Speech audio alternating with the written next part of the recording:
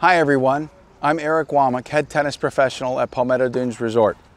We're going to be talking right now about how to hit a more effective drop shot. The drop shot is really in the family of the volley. The motion is high to low with the strings open. Of course, I have a bouncing ball and I need that ball to fall a little bit shorter. One of the most common mistakes made with the drop shot, even with good technique, is that we don't put enough height on the ball. And the ball does need to rise a little bit to allow it to fall short to the other side. So if I hit that ball a little bit low, what you'll notice is that that ball tends to travel a little bit more forward. And this ball is moving, while it's very short, it's moving toward the other side.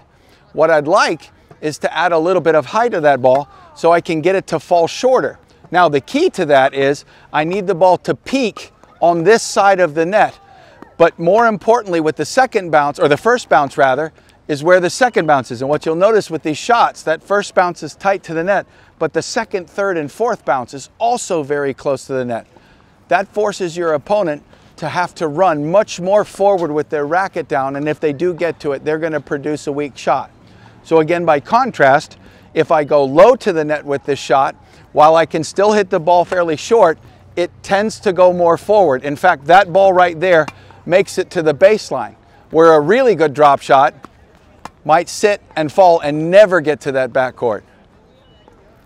That's how you hit a better drop shot.